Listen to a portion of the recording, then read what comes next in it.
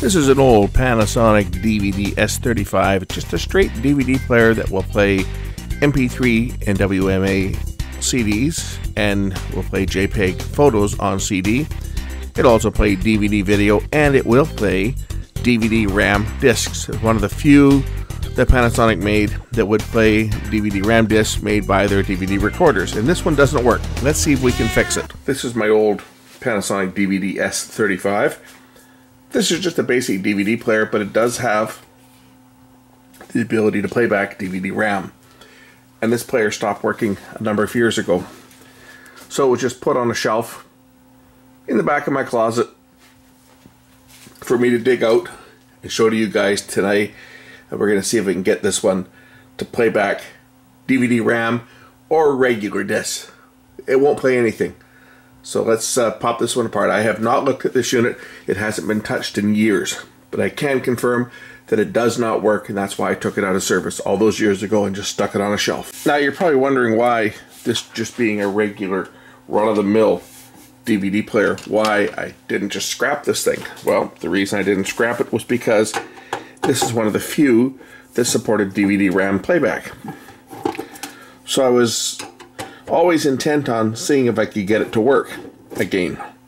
This has lots of hours because what I used to use this machine for, as I explained in the last video, I used to record all my programs on DVD RAM. I had my DMR E20 programmed when I only had one DMR E20. I ended up getting another one, but and I ended up replacing this with the second DRM E20. But I used to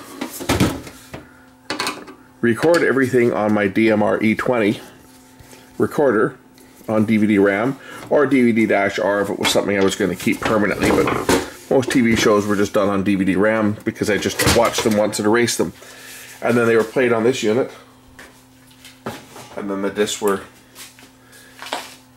erased and used again. So this thing has lots and lots and lots of hours on it. As you can see, the box is mostly empty. Power supply looks to be good. I don't see any bulging caps or anything on this unit. The problem is probably going to be the optical pickup. More than likely, the problem is the optical pickup or the motor that spins it. Let's take a look at the optical pickup on this unit. There it is. And this would be a dual laser pickup because this will play CDRs. At least it should play CDRs. It supports WMA and MP3 playback, so those will be recorded on a CDR disc. If we turn it on, it should move the laser back, which it does. Let's first of all just try playing a regular. I'll try both a burned DVD as well as a pressed DVD. So let's just try the different discs in it and see what it does. I have here a copy of Borat, one of the funniest movies I think I've seen in a long time. Very crude and very funny. Let's see whether it will read Borat. Love it how they made it look like it was bootleg.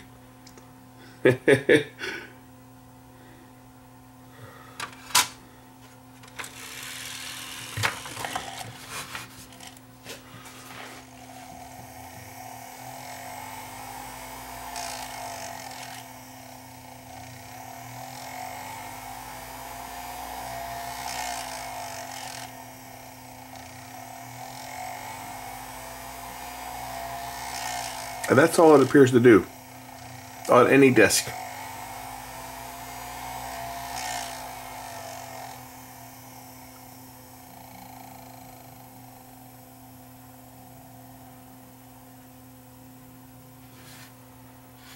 And then it'll just stop.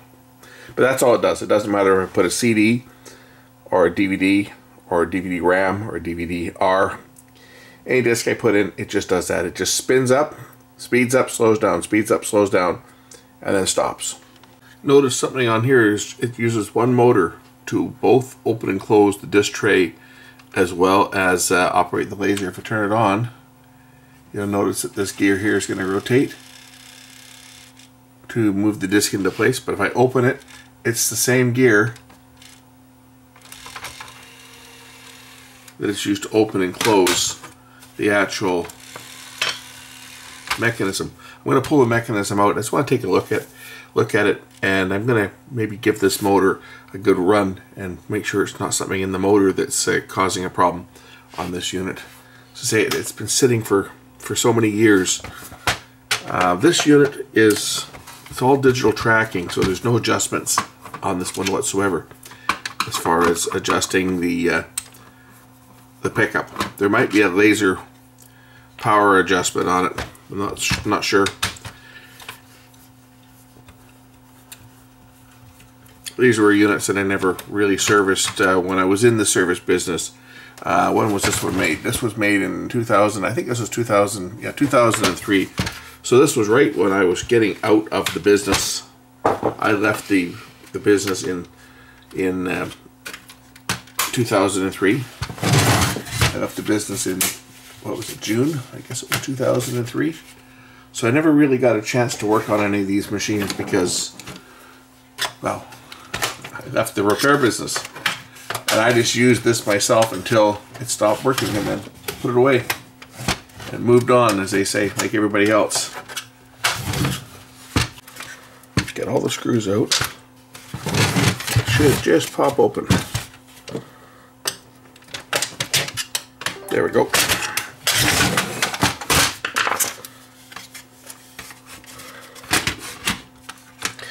And this is probably held in place by one more screw somewhere. Oh, I've flipped the whole board out, it looks like. Looks like it's attached to the whole entire circuit board. Let's undo that plug. So I gotta lift the board out. I gotta unplug it here, make sure the power's off, which it is. Unplug it from the power supply. I gotta remove these screws here, as the board is attached to the mechanism on the bottom. Remove those two screws, and then 3 more screws from the back.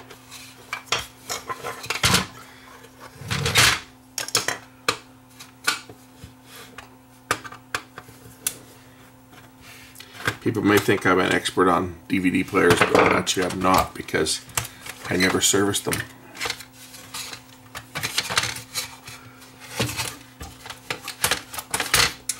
The shop that I worked at, the owner would not invest in equipment for DVD players. They were basically a throwaway item.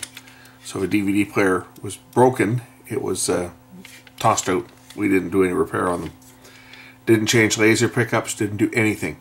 You can see this one's got 2 shorting tabs for the infrared and the visible laser. What I want to do on this one is I'm going to apply my power supply across the motor here and give this thing a good run. So to do that, I'm going to unplug the power connector that connects the motor over to the servo circuit, as I don't want to burn anything out. And then I'm going to get my power supply, we'll clip it across the motor, and I'm going to let this thing just scream.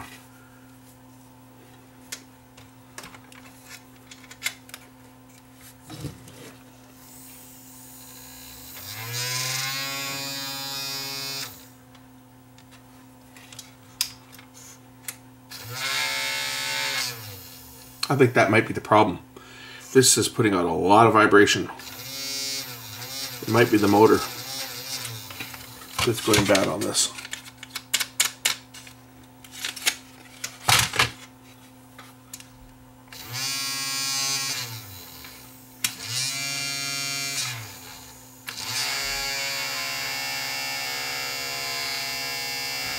We'll open up the disc tray by just pushing the laser all the way forward.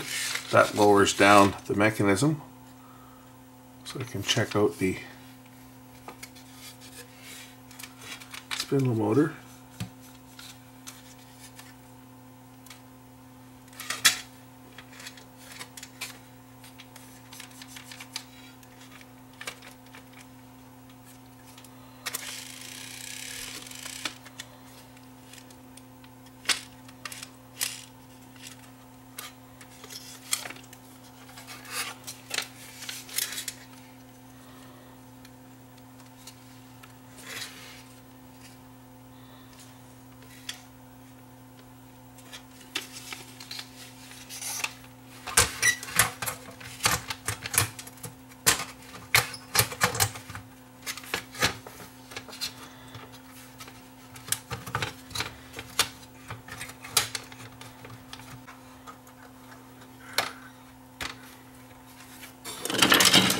apply power to this thing again with the top off.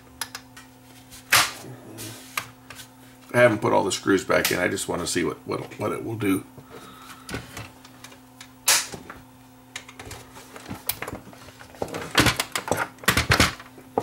If it does anything different. Now that I've spun the motor up to 10,000 RPM.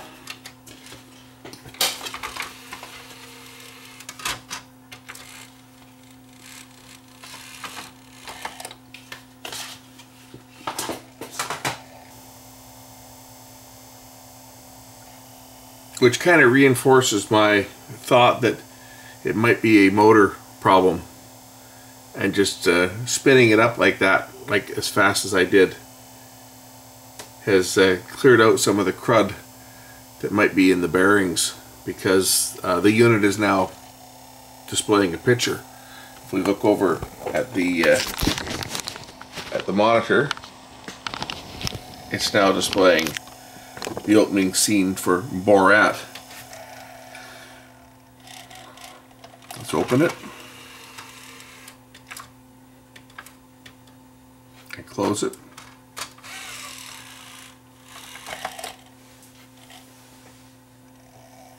See if it'll read again. Yeah, it's going to read again. Let's try it with some of the other discs I've got here. Got this DVD RAM disc, which I'm sure just has TV recordings on it. We'll see whether it plays that one next. Oh boy, I gotta copy this disc. I definitely have to copy this disc. I used to record a lot of stuff off of TV, and this is something that I've forgotten that I've had, and I haven't been able to watch it.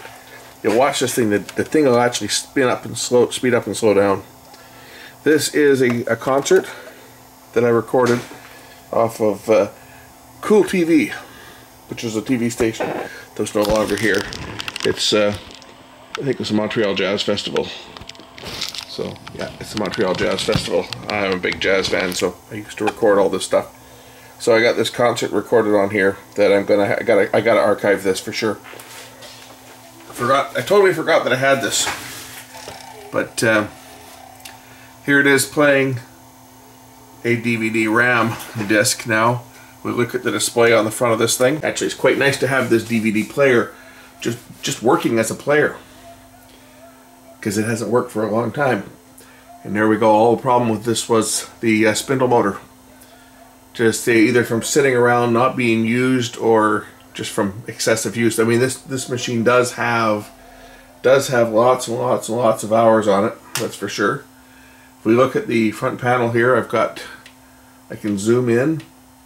I have a zoom control on here. I can skip to the next program, which is like, it puts I think it's a track every 5 minutes or so. But here, I'll show you the logo. This is not, actually there's another program on here. I'll show you the logo. This was a cable TV station here that was in Canada, called Cool TV, that went off the air, and they played the coolest music videos that you'd ever see. So back to program 1. I only have 2 programs on this. Program 1 and program 2. That's how quick it searches. It's pretty quick.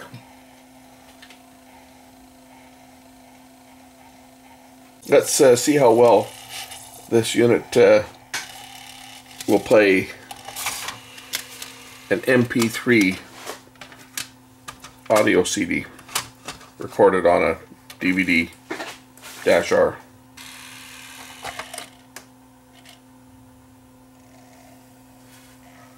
There we go.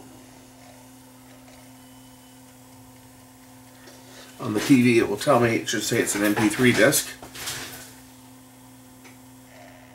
Yeah, 119 tracks. And it'll tell me even what the tracks are.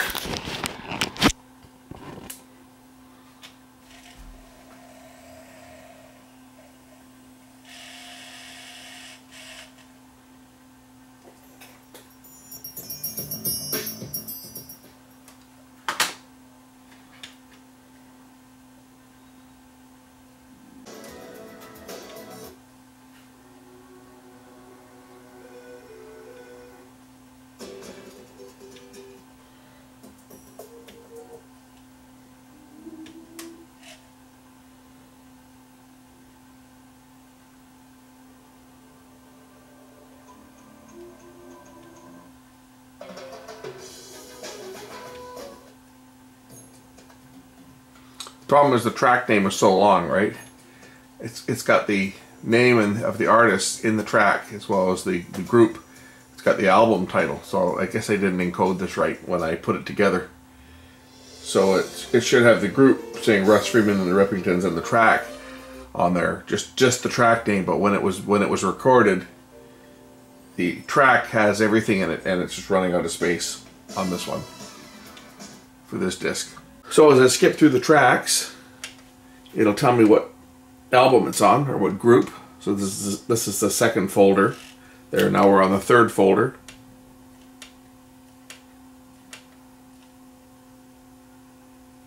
It tells me it's an MP3. It's not showing there. Now you can see it. But yeah, it plays MP3 as well as regular audio CDs and WMA CDs. Standard DVDs. It'll do, I believe, video CD as well. Yep, I think it does video CD. But normal DVD video. The strength, of course, to this one was the ability to play back the DVD RAM discs, which, as we saw in the previous one, were these ones. Now this one would not accept them in the cartridge, so those cartridge discs, they actually had to be taken out of the cartridge to load into this.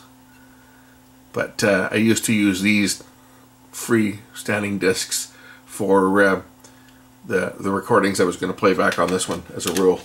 And the cartridge-based ones were used on the other decks. We'll dig out the DMR E20, the other recorder. I've got two of them. I'll dig out the one that is not working properly, and we'll do a video on that one and see if I can get that one working. I think it may just be a belt on that one, because they actually use a computer drive inside the deck itself. It was the first generation of the DVD recorders. Now this is 2003. I believe the DMR E20 was it was a few years earlier than that. It was like around 1999 or 98, somewhere in there. But it was one of the earliest of the standalone DVD recorders that would record on DVD RAM and DVD-R only. But very good quality. We'll take a look at that one on a future video. This one here is now operational again, and I didn't really need to do too much to this thing, just put about 11.5, 12 volts onto the motor and spin the crap out of it. Get that motor that was not behaving to behave. More than likely it's either the bearing was getting a bit gummed up, or the rotor or the brushes were sparking a bit and causing the speed to fluctuate, and it wasn't locking in. But as you can see, now it's working. Thanks for watching.